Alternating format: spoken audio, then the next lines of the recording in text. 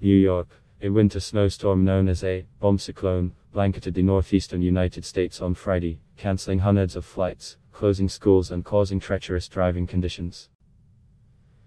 Meteorologists say the weather phenomenon is effectively a winter hurricane that occurs when air pressure drops at least 24 millibars in 24 hours, bringing heavy downfalls and strong winds.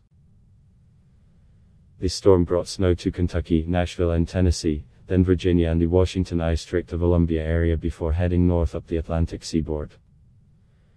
When it rapidly intensifies close to the coast, it can mean a big storm for the East Coast cities, Tom Kynes, senior meteorologist at AccuWeather, told AFF. The National Weather Service recorded more than 8 inches of snow at New York City's LaGuardia Airport, where 340 flights were cancelled as of 9:15 a.m., 14:15 GMT. The number was expected to increase, the airport said in a tweet.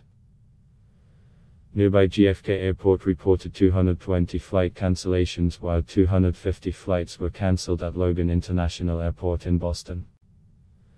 The National Weather Service, NS, said that the highest snowfall recorded so far was 18 inches in Cheektowaga in upstate New York on the border with Canada. Several inches of snow closed hundreds of schools in Massachusetts, but in New York City, where plows spread out across the metropolis, Eric Adams kept public schools open.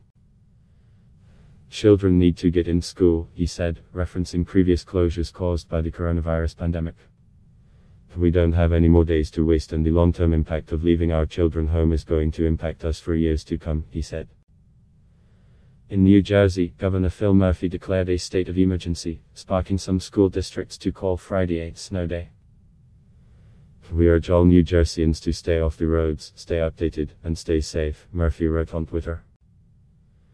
Meteorologist Kynes said the storm would move north, with freezing temperatures and high winds bringing blizzard conditions to parts of Nova Scotia and Newfoundland in Canada on Friday night. At Block Test Y.